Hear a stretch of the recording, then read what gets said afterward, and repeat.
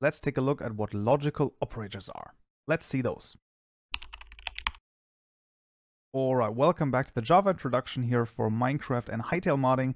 And in this tutorial, we're going to be looking at logical operators. Now, last time we have seen the comparison operators and a little bit of how Booleans work. And now it is off to look at the logical operators right here. Those are three. There is the AND operator, there is the OR operator, and then there's the one that we've already seen, which is basically the NOT or the negation operator.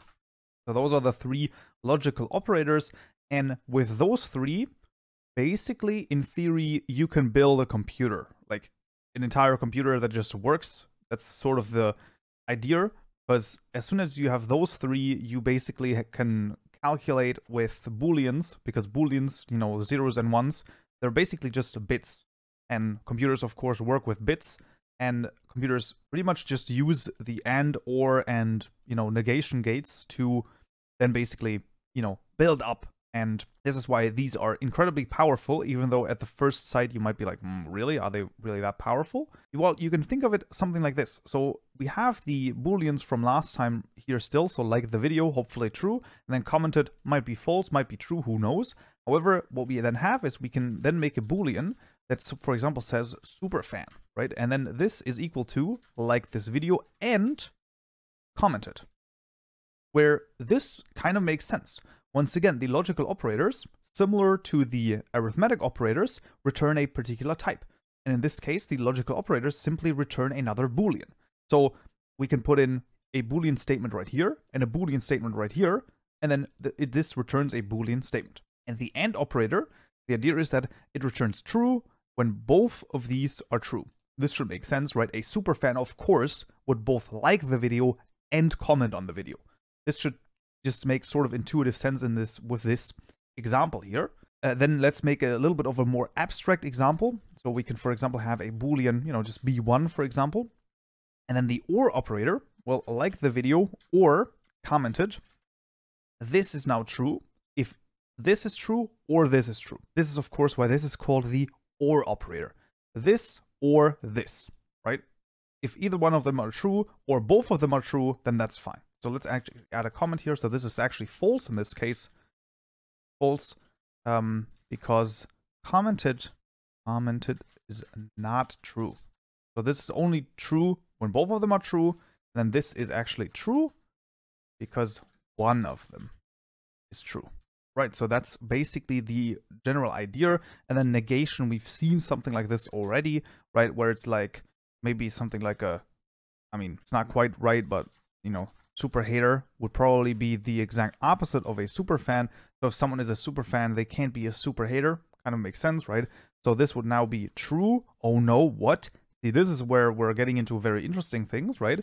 Because we negate super fan, right?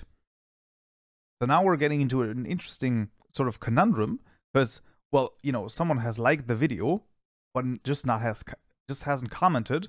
You know, they're all of a sudden being, you know, marked as a super hater. What? So as you can see, you got to be sometimes a little bit wary with the AND or the ORs, right? Because maybe we're actually going to be like, well, actually, this is the fan, right? Because if they like the video or they commented, then they're going to be a fan. So maybe we can say, well, actually, you know what? Just when they haven't done this or this, then they're, you know, a super hater. But then also, like, are they really a super hater at that point? Maybe they're just a hater. Right? So this example might be a little bit weird, but I think that it sort of illustrates the point quite well.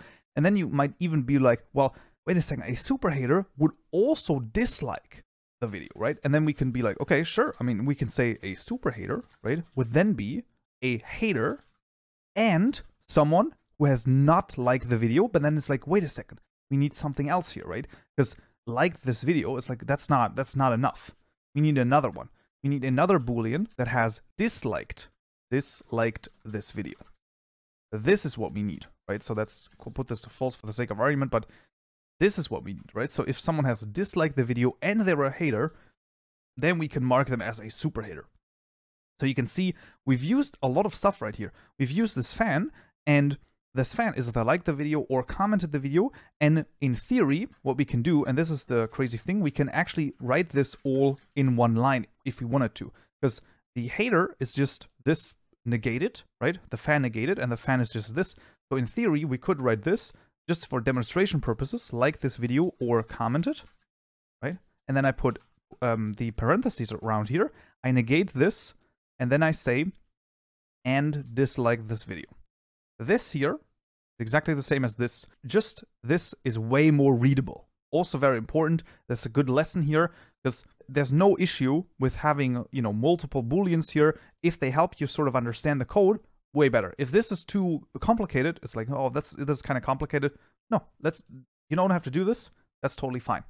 So those are the 3 logical operators, hopefully with these examples sort of illustrating the point. I also have one more thing, and that is a nice slide.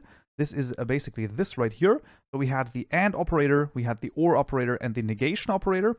And this is, of course, also available in the description below. So this is a little bit of a cheat sheet. It's nothing too crazy, but it just sort of illustrates what is happening. So the AND operator, it has a left side and a right side. So if this A is true and B is true, then the result is true. And you can see any other time it is false. So the AND operator is only true if both of the values are true. The OR operator, on the other hand, as you can see, is true if at least one of them is true, and then only false if both of them are false. The negation should be self-explanatory pretty much. If A is true, then it turns false if we negate it, and if it's false, then it turns true. Right, I hope that this was an illustrative example of how the logical operators work. Once again, we're soon going to be seeing a very cool application of this that we can actually use, so a application of booleans. Otherwise, I hope that this was kind of useful. Once again, if there are any questions along the way, please feel free to leave me a comment and I'll try to answer them best I can. Otherwise, it will be this for this video right here. I hope you found this useful and you learned something new. If you did, I would of course appreciate a like, and let's hope to turn this into a true for a comment as well. I'll see you in the next video. So yeah,